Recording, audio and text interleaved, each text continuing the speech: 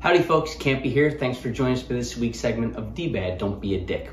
Hope everyone had a great Halloween. It was lots of fun, lots of laughs, lots of candy, all goods.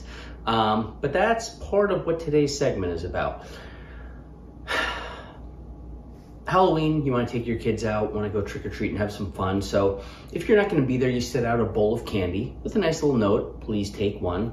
And you hope that people do the right thing even when no one's looking. Unfortunately, we know better. It's not quite the way it works. Kids will be kids. Some kids were raised like the mutant assholes that their parents are, with no discipline, accountability, responsibility, or respect, and they take whatever the fuck they want.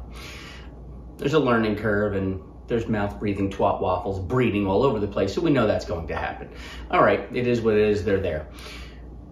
What we don't need and what we can't accept are these fucking adult mutants who walk up on people's porches when there's a fucking Ring doorbell camera right there and steal all the fucking candy from the bowl so none of the little 6 and 8-year-olds can have any.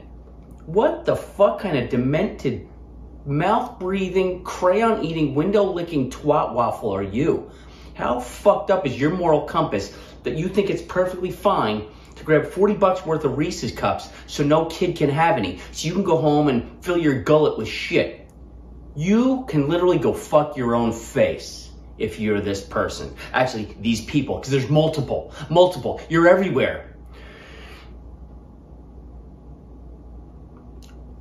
Lots of people need to be punched in the fucking mouth, and it just hasn't happened. And it's pretty obvious who's never caught a 2-piece in a biscuit in their life, because you're all getting pretty fucking emboldened and you need to catch a 2-piece in a biscuit. There's a lot of catching up to do, and I think karma's coming around. Guys and gals, we can do better than this. Please. Leave it at that. I'd like to thank my good friend Mike Murray at work for this amazing shirt. Perfect for this segment. Please don't be a bag of dicks. We can all do better. Thanks for listening. Thanks for laughing. Consider liking and subscribing to the channel and share this one, because a lot of people need this message. And please, don't be a bag of dicks. Cheers.